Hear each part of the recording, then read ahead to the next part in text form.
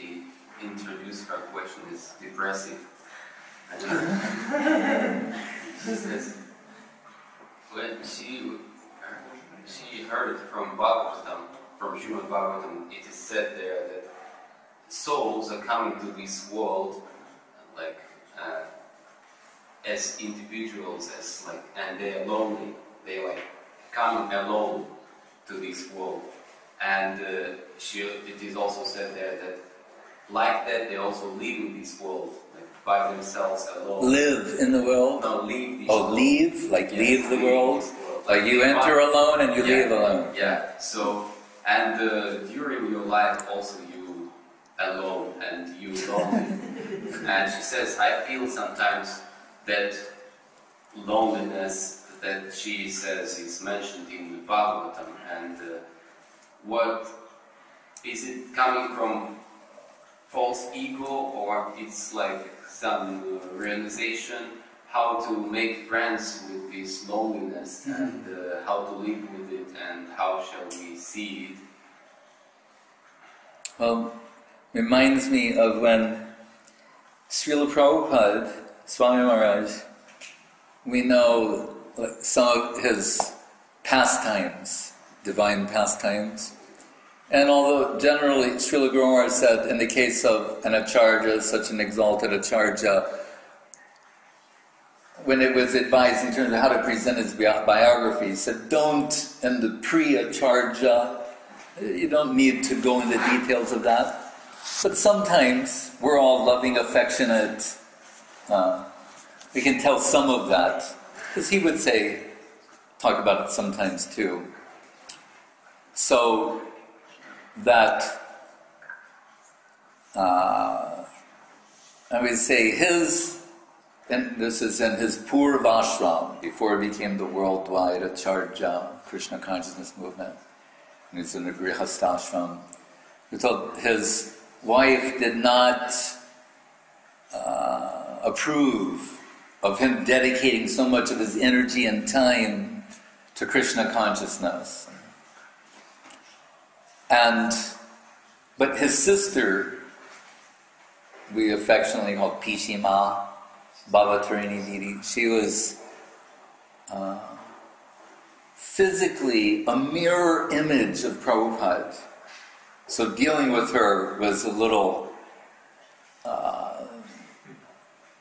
perplexing at times, because it looked like Prabhupada in the female form. They were that similar looking, and she is a devotee, very devoted. Disciple, first initiation from Saraswati Thakur, and approached Srila Guru Maharaj for Mantra Dika, second initiation. At the time, he deferred her to Bhakti Sharanga Goswami Maharaj. So she is a total devotee, and she's the one who, observing at that time her brother Abhay Charan, his unhappy family situation, she said, Prabhu, you're meant to preach. Don't worry anymore about this family situation. You're a preacher. We'll take care of that. And I remember hearing that once in Bombay, we were with Srila Prabhupada on the roof of one of the buildings there before the big place was built. And he'd walk around, do his walk on the rooftop, because there was no park to go. And one interesting thing he said was, then he sat, and with a small group of devotees, he said to the manager there, who was Giriraj Swami, he said, are you keeping that one room available? Some special room? He's like, yes, Prabhupada. But Prabhupada was asking him to keep a room for he never said, he just said, keep one room. So he just, yes, Prabhupada. And Prabhupada said, it is for one special guest. And we were all, but he was teasing us a little bit, we were like, oh. And Prabhupada says, how he is special, I shall explain. And then he leaned forward, and we're like, and it was interesting. He said, "It is for my son." And then I can't forget him saying this. He said, he's thinking to take up bhajan, so he wants to go to Sridhar Maharaj's mat.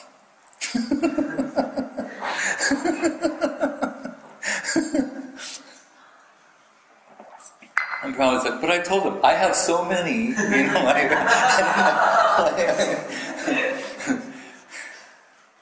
But that was interesting. He said, he's going to go to Sridhar Maharaj, he's going to take up bhajan. Prabhupada has temples all over the world. I'm going to the Chaitanya Saraswat Navadir. But anyway, and then he said, so I told him, you can come, be with me, so keep that room for him. And then he said, I thought he would be a great devotee. When he was a young boy, he said once on Janmashtami, he was, I don't know, maybe 6, 7, or young, and determined to fast till midnight. But as the evening wore on, he started getting weak. And Prabhupada noticed that, and he told him, he said, you can take a little something. And he said, but the boy refused. He said, no, I will fast until midnight. So Prabhupada said, I really had hopes for him. Because later, all of this fits together when we hear him saying, and I'm paraphrasing now, but putting it this way, Srila Govinda Maharaj was the son that Prabhupada wanted to have. That's who he has many identities. One of them is, he's the son, this is the son he wanted to have. That's why Gurudev said at the Mayapur opening, he treated me with this is what he wanted. Someone he could teach Gita to, who would go out distributing Back to Godhead magazines, who could preach, that's the son he wanted. And not to diminish his affection for the others, but as I'm telling in this instance, he said, I had so much hope for him. And this you'll find interesting as well. He said, but he was spoiled by the communists. And he didn't mean your ancestors. He meant the ones in Bengal. Ami said, didn't you go to their office once? Remember? Ami Sindhu went to their office in Calcutta. And they've got Lenin on the wall with Chandan and malas and And at Satyasundar, you can know, I think once when Avadhuta Maharaj first went back to Russia, he had some portrait of Lenin on the wall and he put tilak on it, and Vijay came and said, stop it. Too offensive? Yeah, just stop it. Stop it right now. So, but anyway, he means the Bengali, they're supposed to be the most forward, advanced people, but they just don't get it. The word's out, pretty much, unless you're the supreme leader of North Korea. Even the Chinese wear suits, But anyway, so Prabhupada said that, showing that his potential, this potential was spoiled by that association. Even his son. Krishna, in Chaitanya Bhagavat, Mahaprabhu, Nimai Pandit, he says, in his divine madness, when he takes on Varaha Bhav, he becomes the Varaha avatar at the house of Murari Gupta. He shows up one day they open the door and he's like, Varaha Dev. And he enters the house, and there's a water pitcher in the corner, and he lifts it up and saves it from the Garbhodak ocean. everyone is astonished because it goes from Bhakta Bhav, here Varaha Bhav, Devi Bhav, and ultimately Radha Bhav. It's a wonderful, inconceivable progression. But at that time, he's in this mood and he's telling him, he says, there's that rascal in Varanasi, in Benares, Prakashananda. He's mutilating my divine form, saying he cannot see, cannot hear, cannot taste, cannot feel, describing me that way. He'll suffer for that. And he said, understand this. He said, my affection is for my devotees. Even my own son, because it's taken the Narakasura, the famous Narakasura. Why is it called Narakasura? It's a long story that Varahadev and Bhumi, to read Bhagavatamritam, they have some divine relationship. Narakasura is his son. Long story short, he killed him. They said, even if my own son is against devotion, finished. So, this aspiration and family, the so-called family of this world. So on that rooftop, one man was there at this darshan also. And Prabhupada was reflecting on his past life. And he said to that man, the man had 2 daughters, and this is, Indian culture, Indian civilization. And he was visibly nervous or in anxiety.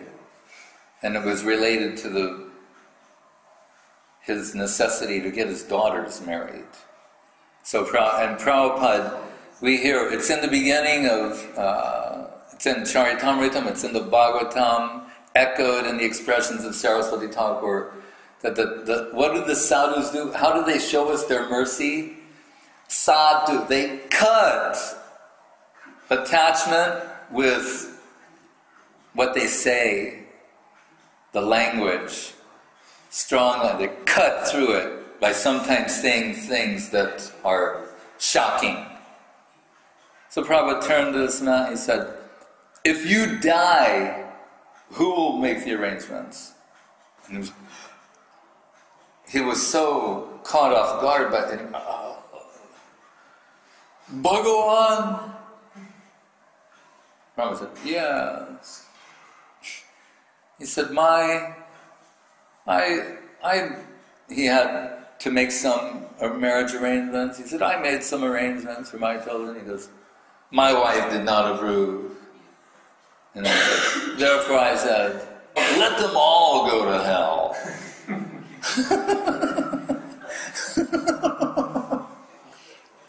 The way he said it, he was like, let them all go to hell.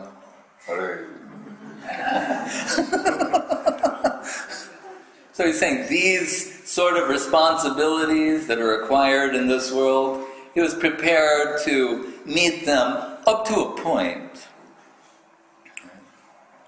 So, and as we recalled recently, we sing that song every day, Pranamami Shada Prabhupada Padam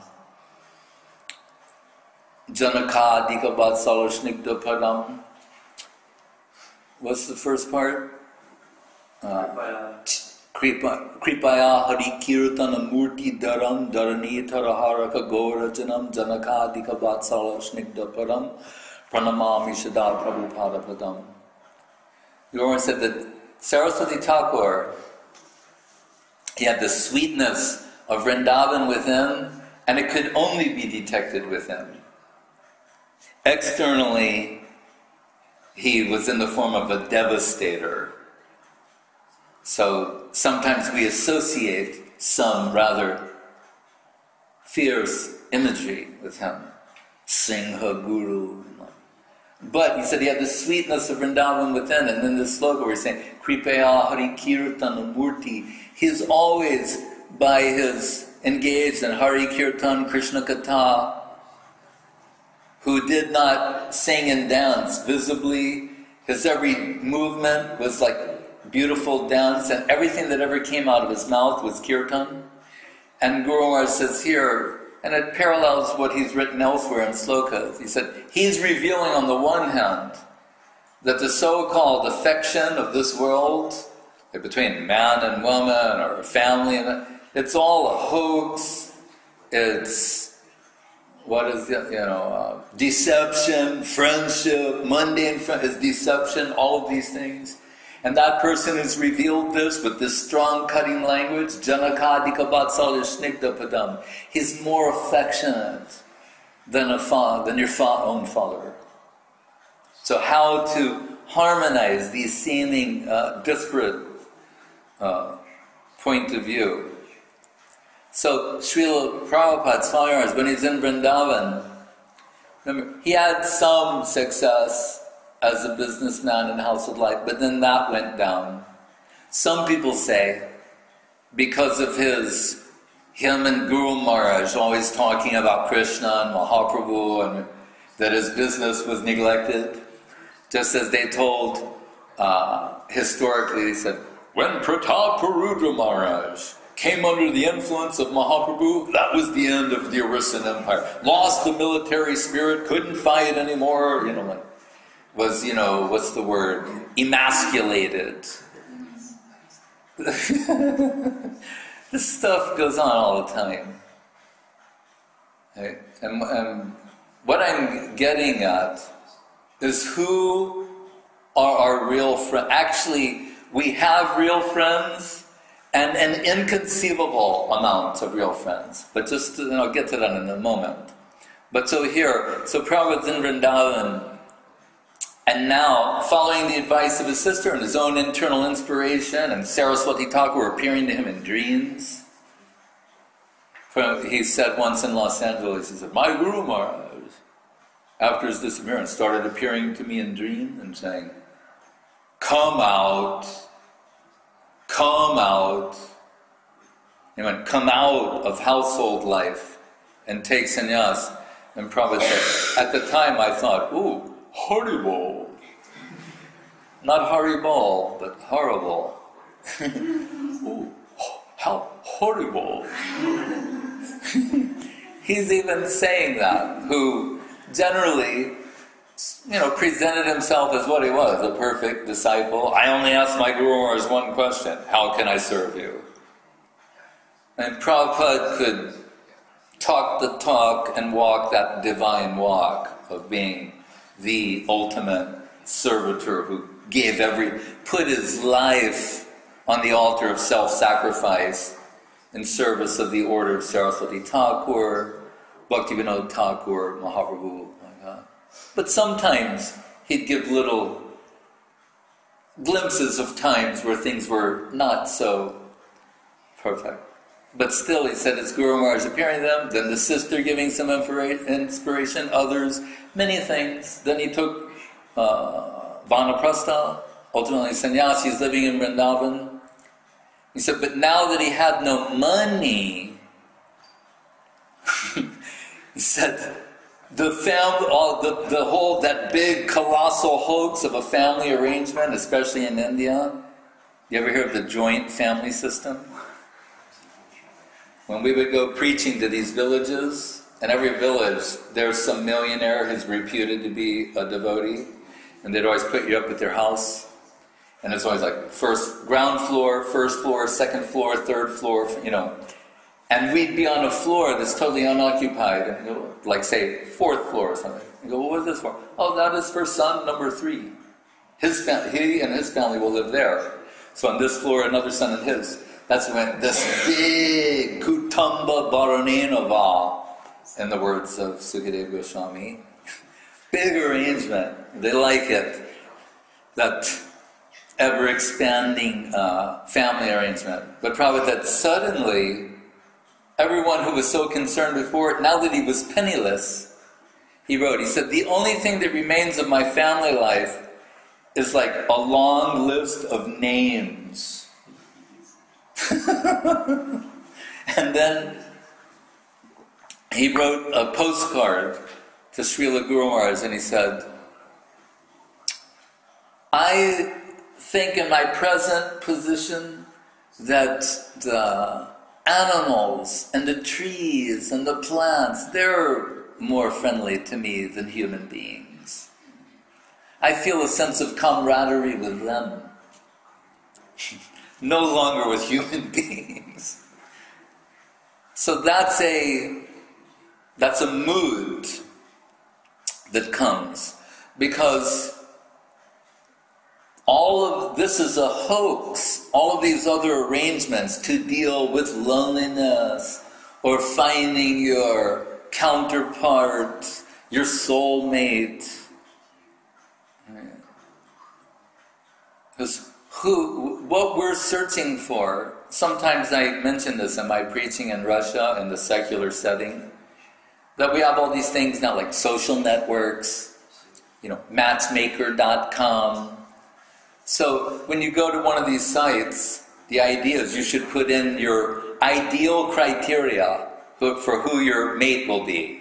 They will look like this. They will like to do this. And long walks on the beach. For some reason, people in America, they always say, long walks on the beach. Even if it's the Vaitarini River. It's a very esoteric. So they're putting ideal criteria, right? But as I mentioned as a footnote, from a scientific point of view, nobody writes in there, carbon-based life form, seeking relationship, intimate relationship with other carbon-based life form. That would be absurd, but that's another subject. But still, this idea, ideal criteria, and I'm here to suggest that here we shall equate the ideal with the absolute. The ultimate ideal is the absolute. And anyone less than the absolute ideal is incapable of reciprocating ideal criteria. So that's why when people enter a relationship to address that loneliness, we're using that word this evening, they find out in time, really, they're projecting ideals onto someone who's admittedly less than ideal. They're not the absolute. And in time, they begin to, like a checklist, they say, whoop, nope, nope, nope, nope. And they realize,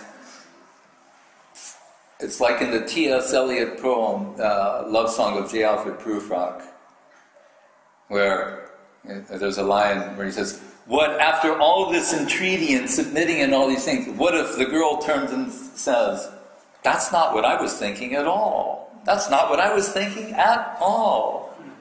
And you realize it's only your own fantasy being imposed on another person. So gradually you realize they're not ideal.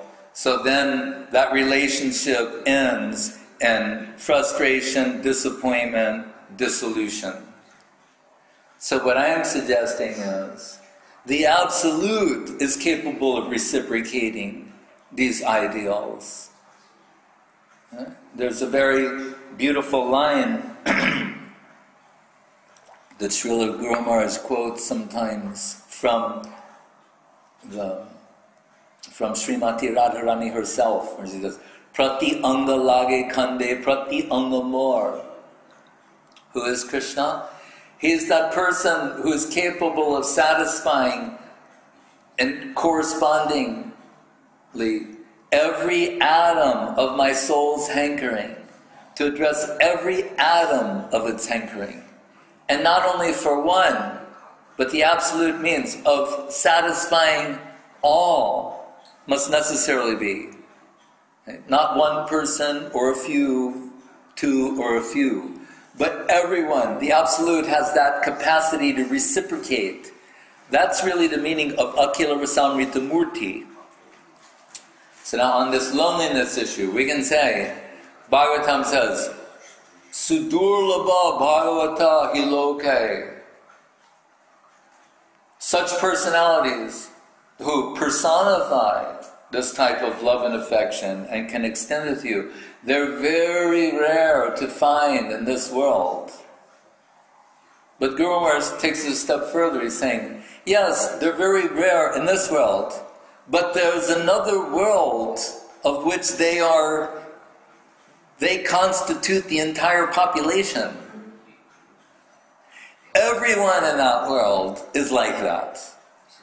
And not only that, not only every person there is like that, everything there is like that. Vaikuntya Prithivya Sakala Chinmoy. The soil is your friend. The soil has your interest at heart. The trees have your interest at heart. Every bird, every insect, everything, the wind, the air, the rivers, the streams, everything is your best friend, has your self-interest at heart. So these devotees, who are sometimes described very exclusively, right? They're recluse, they're exclusive, they're not mixing so much in ordinary society, but they're not lonely. The Krishna conception is elaborate. Right? Guru Maharaj used to quote, we see his humility. So many times he's quoting devotees who said something at the mat, he heard them say. It made some impression upon him. His heart is so soft and beautiful and melted. Heard something said by some relative newcomer to Krishna consciousness, and he never forgot that. And he peppered his lectures with some of these things. So he remembered, and this is probably from like 1973, where at some meeting, some lady was asked to speak, some disciple of Srila Prabhupada Swami Maharaj, and she said what she liked about Krishna consciousness is we're being given an opportunity to have a family life with Krishna. Guru Maharaj never forgot that. He thought that was just so wonderful of her to say that. And he quoted it repeatedly, so many times. And also, he is commending her for appreciating that what you want, that can be addressed in Krishna conception. So, it does appear from an external point of view that these devotees are, we could even say, lonely or isolated. Actually, they have more friends than you can possibly imagine. They're connected in a real and substantial way with spiritual personalities in the upper world. Right?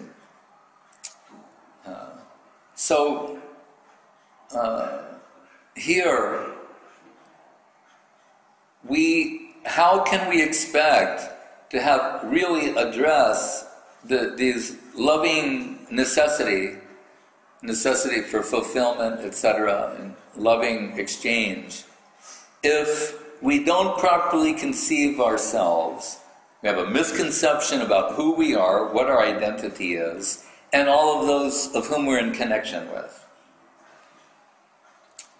I remember, of course, my mom won't see this video. So, I remember, and it probably happens to every kid, or many, when you're like at the age of puberty or something. But I remember being around 13 and like in the kitchen, my mother was at the sink doing something and talking to me. But we're both not looking at each other. And it occurred to me, I thought, this woman thinks she knows who I am. But actually, we really don't know who we are. But just on the basis of some assumed relationship, she's talking and as if she knows who I am, I'm talking to her like I know who she is. But actually, we have no idea who we are, each of us. And then when she turned around, I looked at her, and for a moment, I went, whoa! For a moment, she looked like a total stranger to me. So you can say, oh, it's, some phase you're going through, whatever. But it's like a realistic phase. I remember once, a girlfriend of my brother was talking to me and asking me, who am I, where have I come, asking philosophical questions. And my brother said, she's going through a phase. I said, she's going through a good phase. You should be asking, who are you, where am I, you know. She'll get over it. So,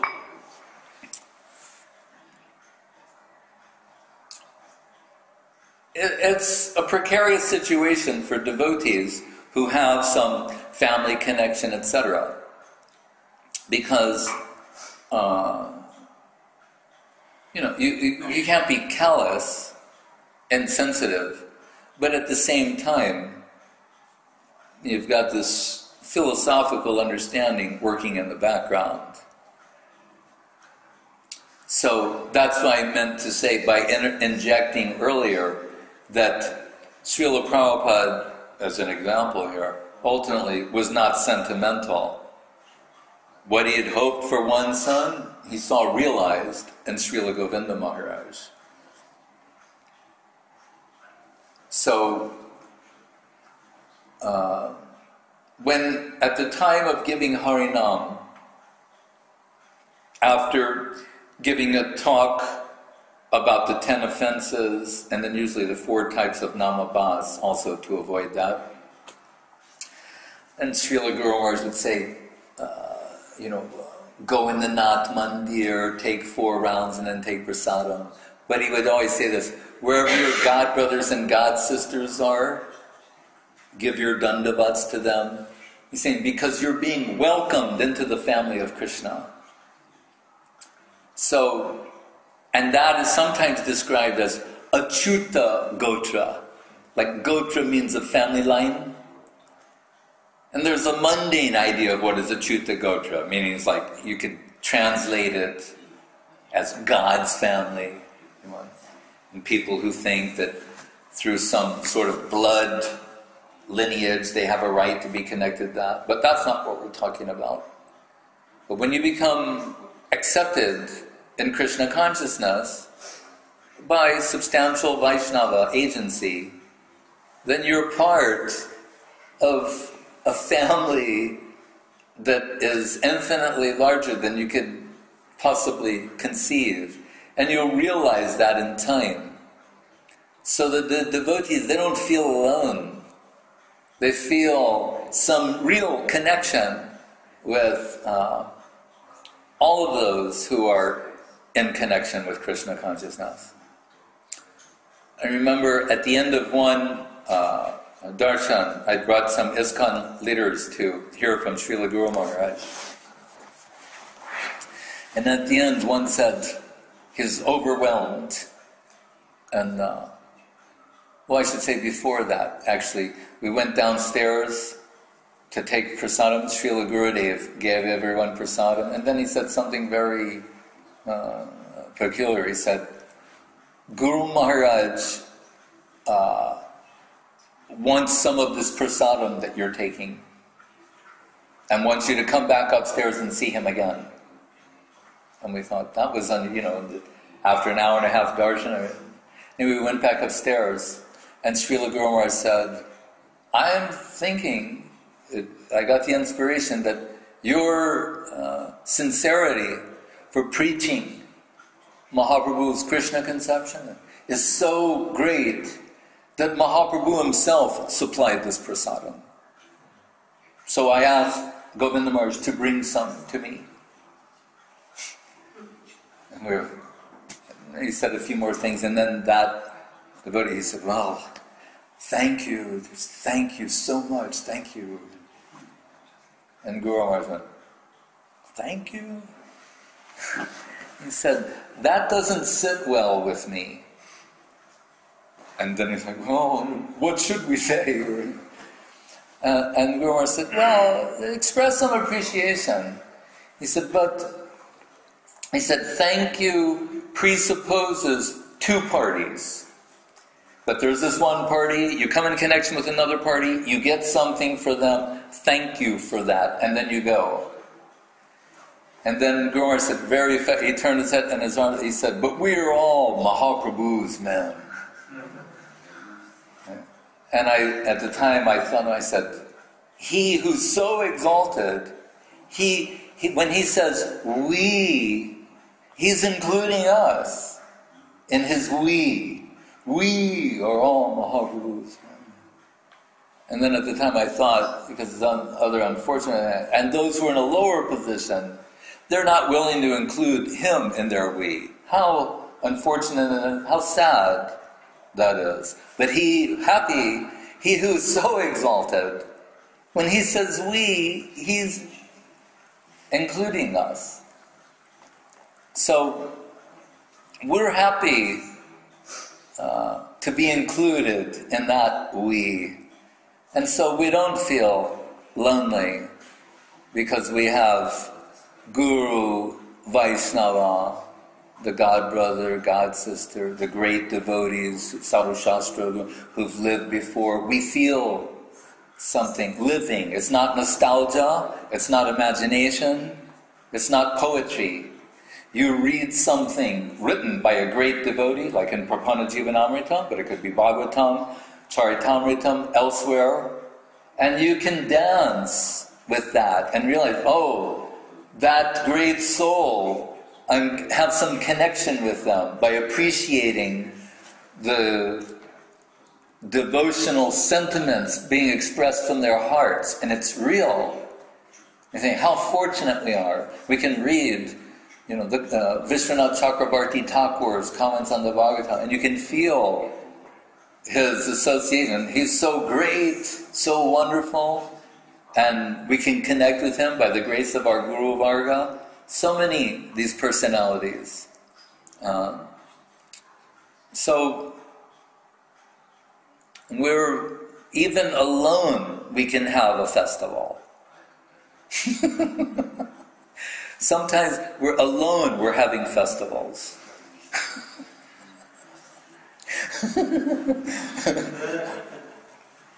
Really, we're thinking this is like a feast.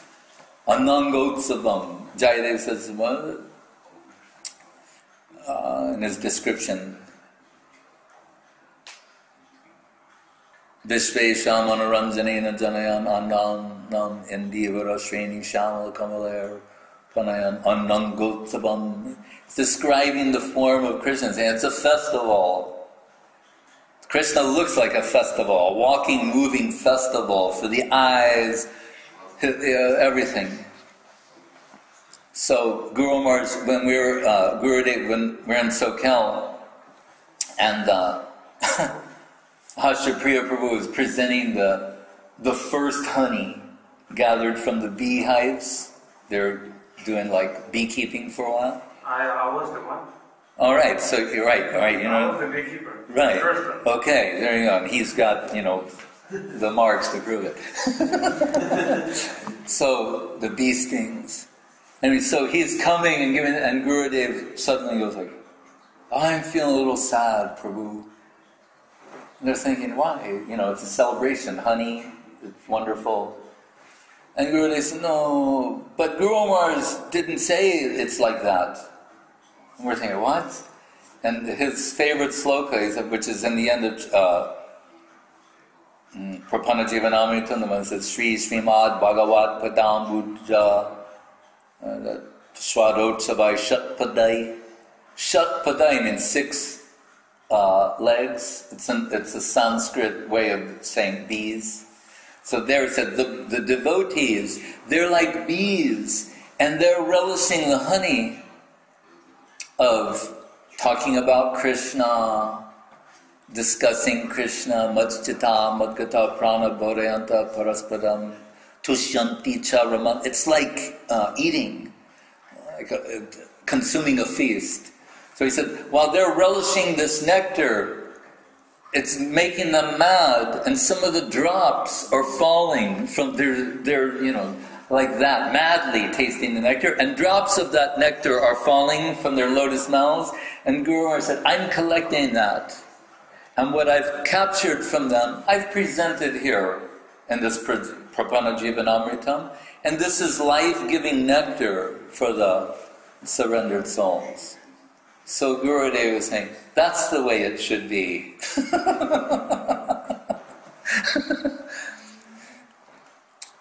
So, he feels, and we shall follow in his footsteps in feeling some living connection with the devotees. It's not our imagination, it's not a fantasy. It's real, and it's the substance of Krishna consciousness. That's a type of sadhu sangha. And when we're in their association, loneliness will be an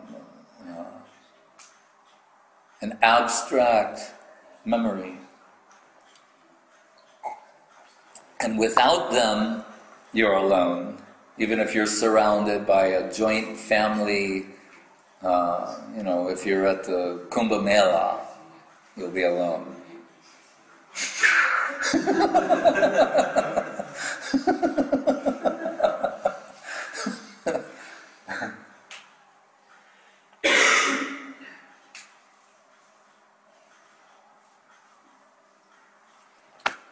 Hare Krishna.